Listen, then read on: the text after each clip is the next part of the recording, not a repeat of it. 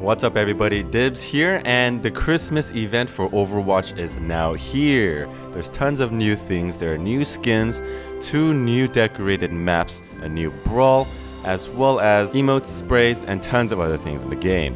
So first, let's go over the new skins. We'll start off with the legendary ones. First off is going to be Zenyatta, which is called the Nutcracker. This is actually pretty, I think it's one of the most crazy skins that they have come out with for the event, and I really like the way that Blizzard is going on with this. Is because the fact that they can do whatever the heck they want with the game, and they can do insane things, and I really enjoy the fact that they are able to step out of their comfort zone and do stuff like this. So if you want to take a look at the weapons, it's literally a nut. I honestly think it's hilarious. I really like the way that they're doing this kind of stuff. But yeah, this is probably one of the most fun skins in the game right now. So after Zenyatta, there's going to be another legendary skin, one for Winston, called Yeti. This one is also pretty good as well. This looks really beautiful. He's literally a Yeti, and he has these skulls for his booster packs. And these are what you normally find in the desert. You know, like the vulture skulls that you see all the time. It's very common in Blizzard games, and especially if you played World of Warcraft, you see these a lot everywhere. And let's take a look at the weapon.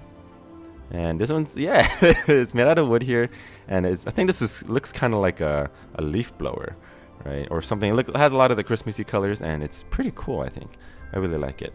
Next, of course, we have Tracer with the Jingle legendary skin. Obviously, going to be the one that I want the most. And if you take a look at her weapon, this is what it looks like without the golden weapon. And with the golden weapon, it looks like this.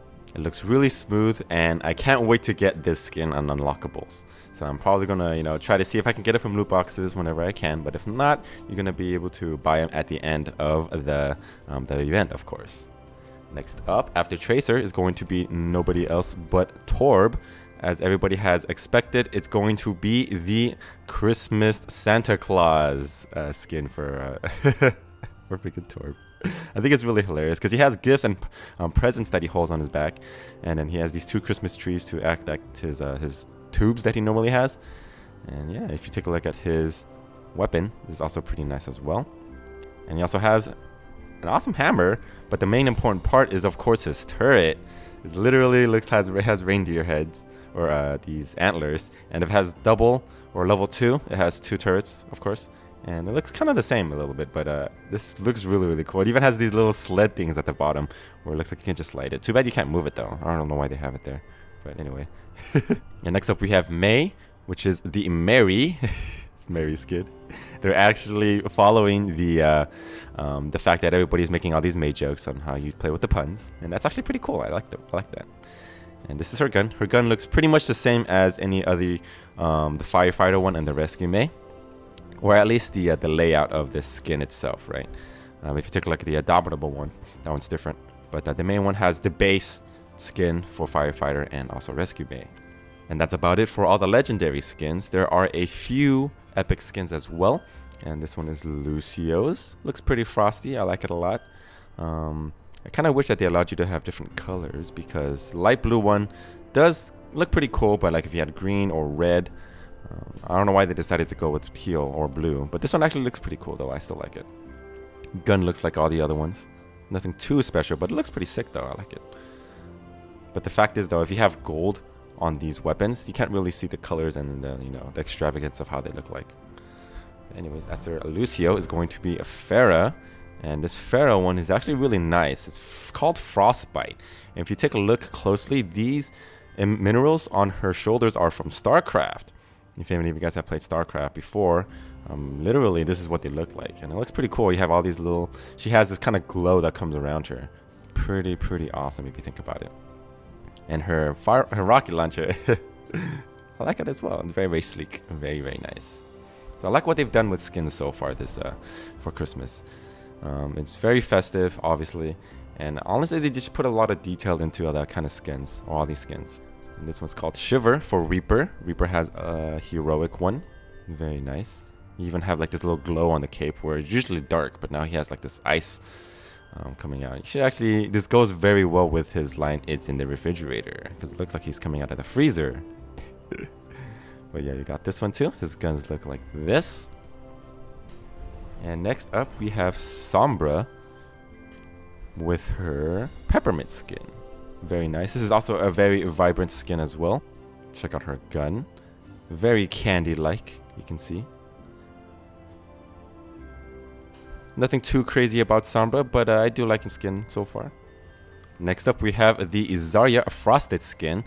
There's really nothing too special about this one, except that she does have a pink gun. So for those of you who have been looking for a pink gun for Zarya, here it is. Finally, we also have Roadhog. Now, I kind of think we all saw Roadhog with the candy cane hook coming.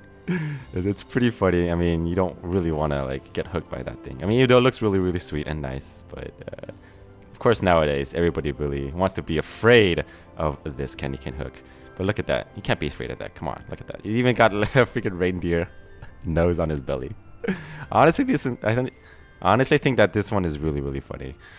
It's kind of troll in my opinion, but I like the way that they did with it. I like what they've done with it. Here's his gun. Red and green, very, very festive as always. And of course, the candy cane hook has H-O-G actually. It actually spells out hog. Very, very attention to detail, like I said. Blizzard has done an amazing job this season.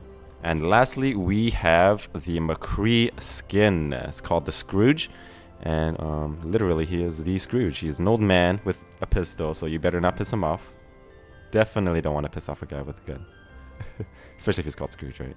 And his layout of his gun is the epic one, kind of like the American one, which I do not have, of course. Alright, so that's about it for all of these skins. There are a couple of emotes that came along with the new patch as well.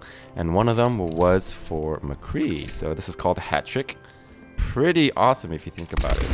It's all one emote. It's a very, very long emote. Literally takes 3 snowballs out. And just throws up in the air and he just blasts them. Pretty cool. It's only worth 752, which is actually pretty cheap. I also thought this was going to be a legendary one. Based on how long it is, pretty cheap. Next emote is going to be Maze, where she has a snowman that comes out of her robot. Pretty cool as well. Obviously very cute. Puts on glasses with it and then it just explodes it. And then there's a Zarya one, where she literally has 3 different types of emotes that comes out. And you just gotta wait and see which one you get.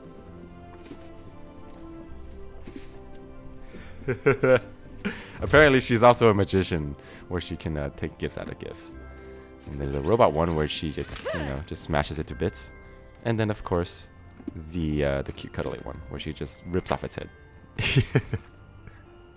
But yeah, this one's also a 3000, a legendary one.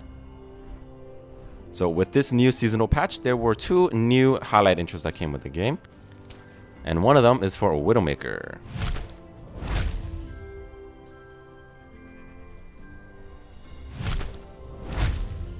Obviously always going with her attitude of where she doesn't give a crap about anything. And the next one that we have is for Symmetra, which I think is probably one of the best ones in the game so far. And now lastly, there were also a couple of sprays as well as victory poses, where it was mostly about getting toasts or toasting. And not everybody got the toast victory pose, only a few of them did. There was Anna, there was also Diva, where she has hers as well, where she wraps her robot in lights, which is pretty cool. And then of course there's a Mercy one, where it's not really a toast. This one is probably the only one where it's different compared to everybody else's. She has a mistletoe one. I think it's actually pretty awesome. You always want to be under the mistletoe with Mercy, right? And then there's Farah. She has 1 victory pose, which is a toast as well. And Reinhardt definitely has a really good victory pose because his mug is ridiculously huge compared to everybody else's. And of course he's ridiculously happy as well. And then there is Reaper, or Soldier. Soldier has a victory pose. The dad toast with his dad mug. And then Torb definitely has one, of course. Victory pose. Happy as always. As happy as he can be. Balancing on 1 foot as well. I think he should have been balancing on the other one. It would have been a lot funnier. But yeah, that's going to be about it for all the unlockables. There's a few sprays that you can get for the new brawl that they have. It's called the Snow Hog, Snow May, Snow Reaper, and also Snow Cree. If you want to take a look at it, if you go into the arcade, there are 2 new brawls. One of them is May's Snowball Offensive, which I'm going to make another video on, and also the Winter Mystery.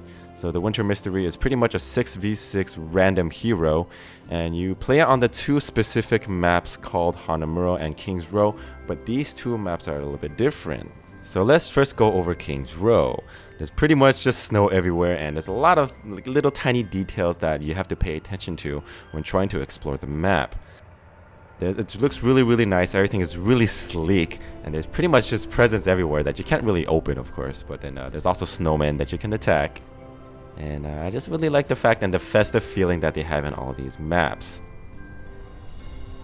If you take a look at the spawn area for the defenders, there's a lot of things on the wall, there's a lot of small things that you can take a look at, and it just feels very nice.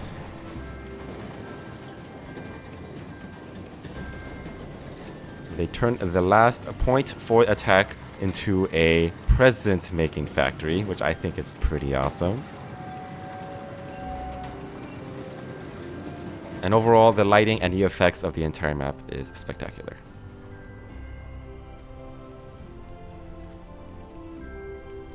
Now, one thing in King's Row is the Christmas tree at the spawn of the attackers. I think it's pretty cool, it's huge, and there's also presents underneath the tree for everybody. And also, the payload actually turns into a sleigh, which I think is pretty awesome.